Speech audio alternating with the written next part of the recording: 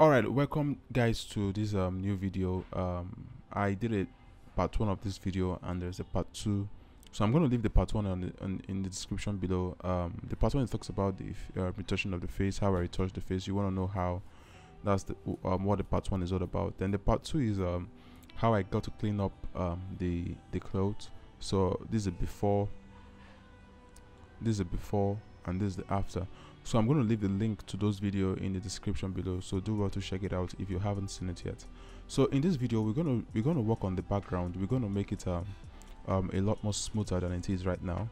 So I used a seamless paper backdrop for this shoot, and as you can see there are a little bit of wrinkles and some foot maps on the backdrop. So we're gonna get rid of that in a moment. So if you haven't subscribed yet, make sure you hit the subscribe button, and then give me a thumbs up if you like this video, and then leave me a comment in the comment section. Let me know, let me I want to know your thoughts, or maybe a better way to do this, or some other video that you'd like me to do. All right, so I'm going to merge all of this layer into one layer first of all. So I'm going to hold Shift, Control, then Alt key, and then I'm going to press E to make that happen. So one of the things I'm going to do is that I'm going to get rid of this hand right here. So I'm going to hold my marquee tool, my rectangular marquee tool. I'm going to press M, shortcut, and then I'm going to circle around. I'm going to press Ctrl T to transform. I'm going to hold down my Shift key, and then I'm going to drag. That's simple. All right, so we have it. We have that taken care of. So I'm going to crop my image to 4:5 using the ratio 4:5. That's the Instagram ratio. So I'm going to press C for my crop tool. I'm going to increase the size, yeah, like so. All right, I think this is fine. This is just fine. So I'm going to make sure my content aware is checked. Now the reason being that I want Photoshop to automatically fill this part, this node color part for me.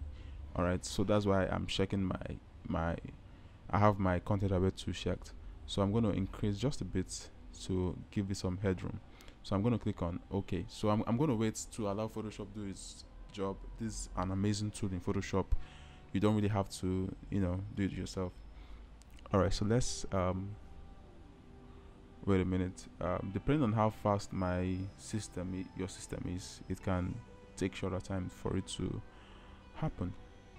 All right.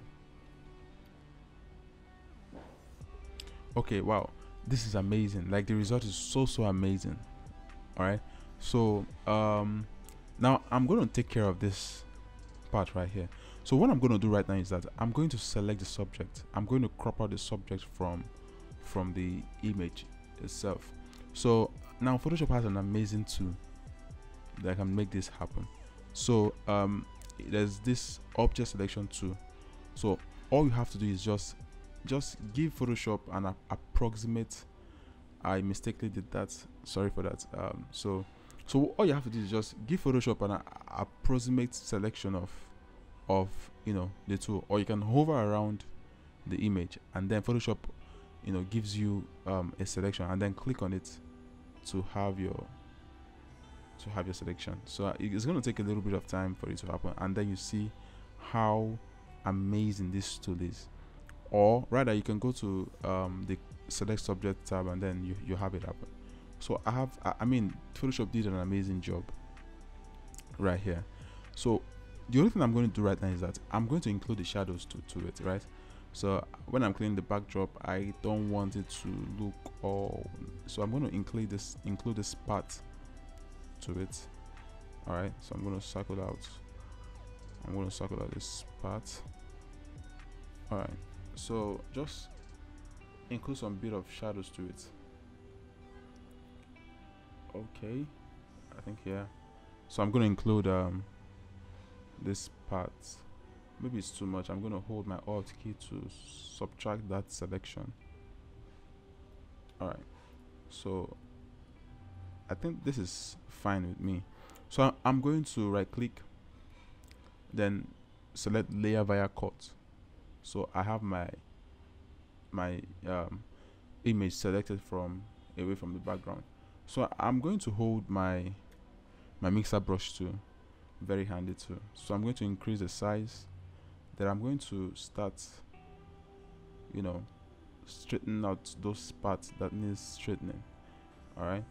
So let's get rid of this foot mat here. Now you don't have to worry about the image because I already done the selection away.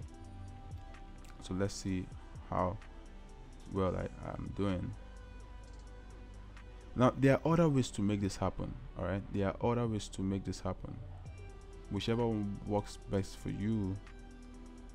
I think that's fine. So let's see what we've done so far. So this is before. So we're gonna see what we've done so far.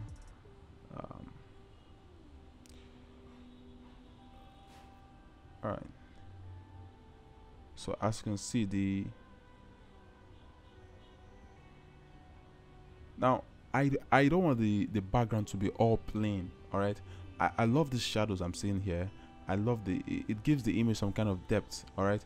But if it's all plain, the uniform colors everywhere, it doesn't really comes alive to me. So I think I have this taken care of. All right. So let me show you before. Let me go to my history brush. Let me show you before. Okay, let me move further away. All right, so this is a before and this is a after. All right, amazing difference, amazing difference. So I'm still going to do some drops, some little cleanup around this part. So this is, I mean, just and you know what's amazing about this technique is that you can add texture to your background if you want to. Maybe I'm going to do another video for that. So you can add texture, maybe a canvas backdrop texture to your image to make it way better than it is right now. So I think I'm done with this.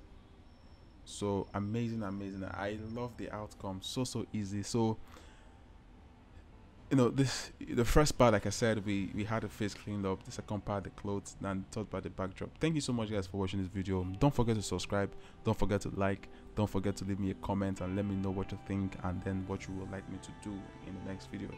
Thank you so much. Stay blessed. Bye bye.